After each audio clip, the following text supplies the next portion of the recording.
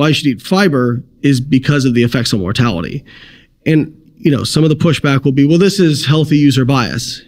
And what I'll say is... Meaning healthy people do this and therefore it's working. Healthy people eat more fiber and therefore... Okay, yeah. And I mean, there's something to that. But if it was just healthy user bias, typically you would see some disagreement between the studies. And a great example of that is like red meat. So not every study shows red meat has an association with cancer and mortality. There's differences depending on the population used, depending on like what they define as high red meat, low red meat, whether it's processed, unprocessed.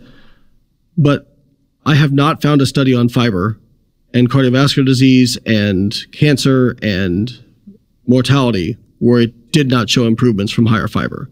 So to me, that suggests that effect is real. And so again, as much fiber as you can get in comfortably, I would try to do it.